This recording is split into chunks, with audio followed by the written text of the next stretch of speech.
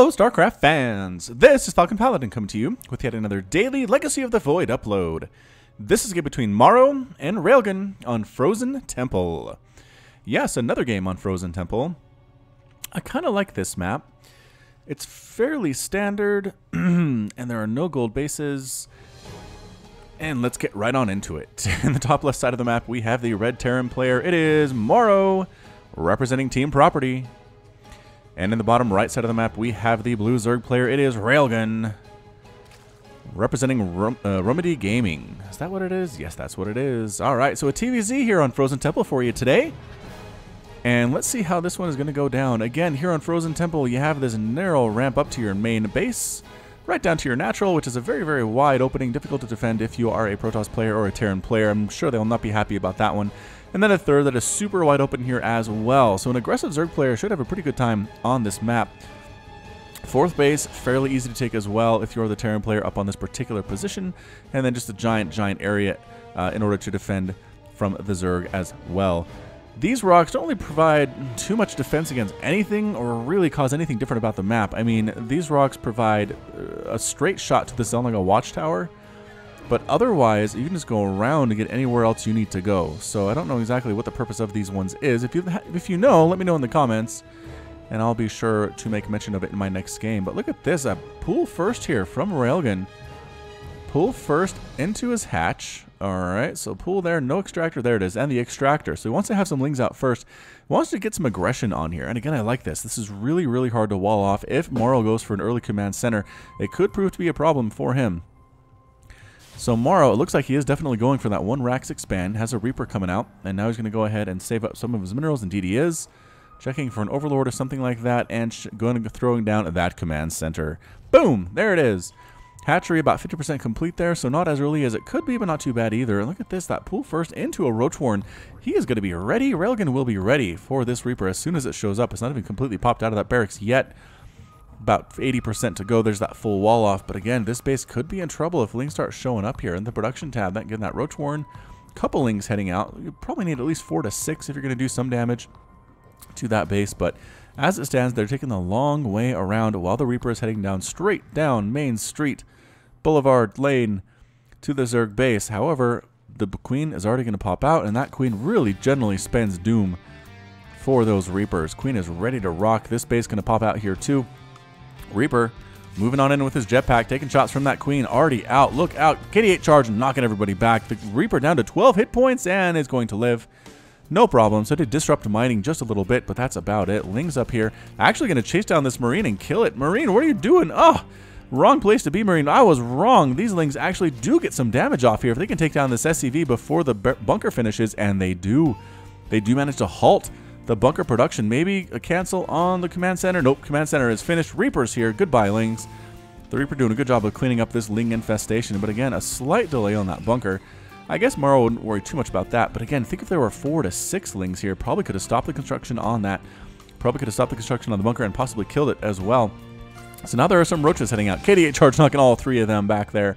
Roaches heading out across the map. If there are only Reapers to defend, there is a Marauder coming, which is very useful indeed. Marauder doing extra damage against armored units, which is what Roaches are. Can they kind of sneak around? They might be able to sneak around here, and they are just going right for the run by. Widowmine setting up 2, but the Roaches are disrupting all of the mining at this second base. Very nicely done. Just a quick little Roach attack. Not really trying to do too much here, not getting any SCV kills, just making sure that mining does not happen here at all. The Marauder range, though, is very nice indeed. It does have a range of 6, as Roaches have a range of 4, so Marauder is very good against Roaches, both in ranging and in the extra damage they do to armored units, which is 10 damage instead of 5. So the Roaches end up dead, but again, mining was stopped here for just a little bit. Has MorroW lost anything to this point? Yeah, he lost that one Marine, but that was it. Now Banshee into Cloaked Banshee coming up for MorroW. Railgan really should be thinking about taking a third base sometime soon.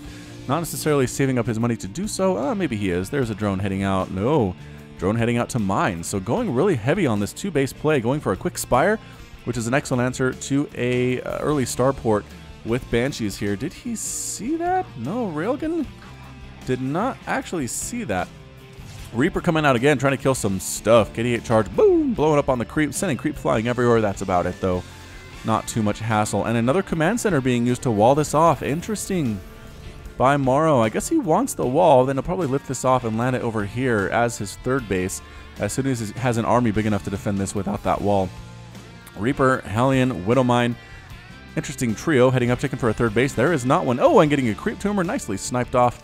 Widowmine burrowing here, waiting for a drone to show up and getting a shot off on that Overlord. Not enough to kill it, obviously, but still doing a pretty good job hitting it there as well. Overseer comes in, saw that Banshee actually morphing in an Overseer to try to see if that Banshee is going to cloak anytime soon, and she is. I mean, but cloak is just about finished. Overseer might be able to help see it if it wants to. Nope, doesn't want to. There is a Spore Crawler here, though, and a Queen. So I think this line should be just fine. Some shot, and cloak. Could have tried to cloak. Yes, does get the cloak off. Where's that Overseer? Does end up getting a drone kill. Yes, has 2 drone kills. Overseer somewhere flying around, trying to get all the way over there. Did actually take a shot from that Widowmine that the Overseer should have known was there, but that's A-okay. Going to try to take a third. Once again, Widowmine is present. Railgan, you know this. It's already shot 2 of your units. Overseer flying around and is going to see that Widowmine. Can it actually get a shot off and kill the Overseer, or possibly the drone first? Widowmine shot does get the drone. Ah, that's so annoying for Railgan there. Banshee trying to snipe things down, but staying in range of the Mutas and that Overseer, and she goes down a little bit unnecessarily there by MorroW. APM right now, 292 to 166 overall throughout the game, but right now Railgan playing about 400, 350, 250 for the friend MorroW. Swooping down from the right side, we have some Hellions and a Reaper sneaking on in, trying to kill this Queen, trying to kill some workers. The workers are not running or splitting very accurately, but the Queens set up a nice surround here, getting some shots off. These guys are dead. They know it. There's nowhere for them to go. Just kill as many drones as possible and then get on out of there if you can. A lot of drones have died so far. 9 and possibly 10. Yes, does get to 10, but everybody gets cleaned out. The Mutas now flying around. It is their turn to be on the offensive. There's a missile turret. There are some Marines mixed in too. And the Mutas flying on in. Are they waiting for reinforcements? No more Mutas in production. Missile attack and Carapace on the way for Railgan. And the Marines dancing back and forth, trying to play Muta defense. That third base wants to try and land, but with the Mutas out, that could be a little bit difficult. Roach is in production. Glial Reconstitution coming up too for Railgan. And +1/+1 with Combat Shield on the way for MorroW. Free medevacs, possibly. Some pretty good micro here from Railgan. And no, the medevac ends up living. Oh, that Muta almost dies. Very, very low on hit points. Down to 6 hit points, but again, regenerates health very quickly with that tissue regeneration ability. Flying back in again, catching a free Marine. But that group of Marines a little bit too big, especially considering they do have stim. They do have that medevac support, making them that much more strong. Third base here for Railgan. Does know there's a third base for the Terran player. Should be moving up to a 4th base at some point soon. We're going to take a look and see if we can figure that one out. But yeah, the Muta's just flying back and forth, trying to pick off individual Marines that stray a little bit too far from the group, and he does end up dead to that Glaive Worm attack. Knocking down these rocks just for an additional attack path. Again, look at this. You can just walk around and up, and you're at the same place. I mean, it doesn't really necessarily do much except take a little bit of time. Take a little bit of time off of your commute every day. These Mutas are getting a lot more attacks in than I thought was possible. Muta's trying to fly in and harass this, but nope. Good placement of the missile turret. Static defense, so darn useful. I'm surprised more pros don't do this. Mutas, don't fly in there. Mutas, no. What are you doing? All right. Mutas just decided that life was not worth living. Flew in and got massacred by these Marines. Roaches and Ravagers sneaking up along this right side. Not taking this central path. Railgun does not want to walk down here. And I guess if there are tanks on the high ground, that could be bad news. He just doesn't know because he's not holding the Zalaga watchtowers, as MorroW is right now. 1 and 2 Marines holding the Zalaga watchtowers. Roach Ravager group, he knows it's Marine Marauder, and he does not care. He's going to go for this thing. Do they have +1/+1? They do have +1/+1, but guess what? So do the Marines and the Marauders here for MorroW. Corrosive Bile being thrown down and taking out a Widowmine. Nicely played. No Overseer with this army, though. That might be a bit of a problem here for our Zerg player. No, using Corrosive Bile on them. Very effectively indeed. Corrosive Bile is being tossed on down and getting every single one of those Widowmines. Another one does manage to burrow on in and get a shot off. No, it does not. The Roach was focusing on ends up dead, standing face to face now, the Roaches and the Ravagers, but stimming forward here is MorroW. It's going to be very close indeed. Corrosive Bile landing and dodged ably once again by MorroW. And yes, forcing a retreat for Railgun. Ravagers forced to get the heck on out of there, and they do. Reinforcements that were going up the center of the map to end up going home as well. Some reinforcements for MorroW setting up at the top of this ramp and flying up, trying to pick off these Ravagers on their own. Corrosive Bile is being thrown down to dissuade. dissuade that pursuit, and they manage to do so. Reinforcing roaches pop on up, though, and MorroW is severely outnumbered right now. He knows it. He loses a couple Marines, picks up, and gets the heck on out of there because there are no mutas in the air. These medevacs are going to go unchecked for quite a while. Banshee tries to fly on in, but this queen can spot it. Is there an overseer with this army? Is there a spore crawler here? No, how is there not a spore crawler here, Railgan? You know there are cloaked banshees. All right, overseer just about to morph in. The banshee did have 2 kills, 3 kills before she gets taken down by the queens, the anti-air. Very excellent on those units. Pushing in with Marines. Marine heavy. Surprising composition here from MorroW just because roaches and ravagers do very well against Marines. Widowmine shots possible. Nope, not with Corrosive Bile around. Goodbye. Thank you for playing. Again, big time shots. Marine left behind. No, everyone gets picked up and sent to safety. Splitting off a drop that way, heading towards the Zerg base while these guys go home. The empty medevacs head on back. Another base here trying to be constructed. Gets canceled. Nice cancel there indeed. Banshees, another drop down that way, doing some damage, but the big attack right here. Roaches in front line. These guys not attacking. Needs to get in there and assist. Taking out a barracks, though, is nice. Getting rid of some of these production structures. And once again, sneaking on in. SCVs trying to get from the backside to take out a lot of these Ravagers. Corrosive Biles dealing with them very easily indeed. MorroW does have that +1, +1, +2. +2 is on the way, but is he outnumbered? He might be outnumbered. Another attack up here with Marines, and Roach is trying to clean that one up while these guys are still alive, taking out a lot of drones. The big attack up this way, though, might get cleaned up as well. The Ravagers trying to hold their own. Chucking down Corrosive Biles, not really hitting much of anything as per usual. Roaches and Ravagers taking out Marines as they're trying to pop out of those barracks, and totally cleaned up. Meanwhile, this group gets cleaned up as well. This medevac trying to fly on out of there, and another drop back here with just a couple Marines trying to take out as many drones as possible. 17 drones have been killed so far. MorroW has not lost a single SCV.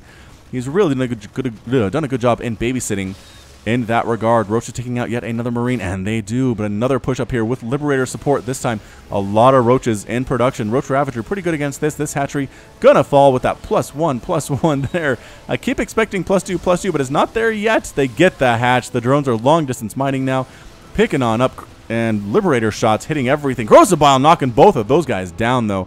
And once again, the medevacs choosing to fly on in instead of retreating. That medevac trying to retreat on home. And pushing into the main base here, there are a couple Roaches ready to go, but these are Marauders, and then they do have the +2, +2, 12 damage versus armored units. These Roaches not going to look very good at all whatsoever, but they do manage to force a retreat from MorroW. These medevacs are under no threat whatsoever to die, just landing back and forth, bouncing back and forth, forcing Railgan to have units all over the place to deal with this. Does manage to clean it up. Another push up here with Roaches and Ravagers. The +2, +2 has finished for the Zerg army as well. Just standing right on in. Not many Corrosive Biles being used here. And a nice concave from MorroW just surrounding these Roaches. The Ravagers getting killed too. Corrosive Biles being landed. Nope. Once again, pushing forward there was MorroW to dodge it. And Railgan's army gets cleaned up once again. It is 108 to 115 total supply. Railgan is in the lead. Did lose that 4th base. He's trying to replant it as best he can, but look at this. MorroW sitting on 4 bases. Not even getting the gas here because he doesn't need it with his current composition. +3 attack on the way for MorroW. Getting all but Marines and Marauders and medevacs and any Widowmines in production. No, but he does have a few already on the field. 2 to be exact. And I just don't know if this Roach Ravager play is going to work out for Railgan in the long run. This medevac is scouting very nicely. Seeing what's going on in the space, noticing the long distance mining, recognizing there was a base replanted there, even though he doesn't know. Oh, he does know that it's there. Never mind. Pushing up once again is Railgan. The Roaches in the front, Ravagers in the back as they have that extra range. Throwing down Corrosive Biles and actually preventing himself from pursuing there just a little bit. Do they want to try to take down that orbital command? They do, but they also want to deal with the army as much as possible. Corrosive Biles landing on some of those reinforcements, but from the top and the left side, MorroW coming in with that +2, +2. Another drop down here of Marines going to take down that hatchery very, very easily. Indeed, ladies and gentlemen, I do not think this is looking good at all for the Zerg player. Corrosive Biles are actually hitting, and MorroW just doesn't care at this point. His Marines and his Marauders are doing an excellent job. Roaches do finally manage to come in and clean that up. That little drop. Marines trying to kill as many drones as they can, but they're just dropping into the fire. All of them end up dead. MorroW not paying particular attention, really more worried about this area, in which he does manage to defend his 4th base, and he's got a 5th base up and running, turning that one into a planetary fortress, and the medevac heads on back home. 121 to 125 total supply. We can hear more Ravagers getting morphed on in. And again, just the continuous spread of Marines, of Marauders, of medevacs, of Widowmines. Getting a couple more extractors here is Railgan. He needs that gas. I would like to see him push on up to a tier 3 type attack, but look at this. The Terran army is here while the Zerg army is over here, stimming right on forward Is that +3 attack finished? No, but it doesn't really matter. There's nothing here to defend against this. Standing in the middle of everything, killing overlords, killing creep tumors, killing drones. Another attack up this way. Is Railgan going to base race this thing? He's trying to push up into the main. Can he do it? I don't know. The defending army looking very scary indeed, especially with that +3 attack. Can he force it away? These guys just standing on it and killing as many overlords as possible. Not even really necessarily going after tech structures or drones at all. A queen ends up falling. Railgan does manage to make it up into the main base, but he's being chased. There is hot pursuit from these Marines and these Marauders. Corrosive Biles being tossed on down, taking out supply depots. But once again, this Terran army is being dealt with very slowly by small groups of roaches trickling in, losing a hatch there, losing a lot of drones too. 34 drones have been killed thus far, and that's it. A good game, well played from Railgan.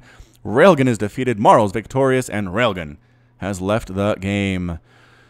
Woo! That was some amazing pressure there from Railgan, or from MorroW rather. MorroW with the drops at pretty much every base at some point during this game. The drops, the attacks right up the middle, getting his upgrades as you need to do against Zerg. And Railgan, again, he had good upgrades. He made some good trades economically, but in the end, it's hard to out-economic Marine Marauder Medevac.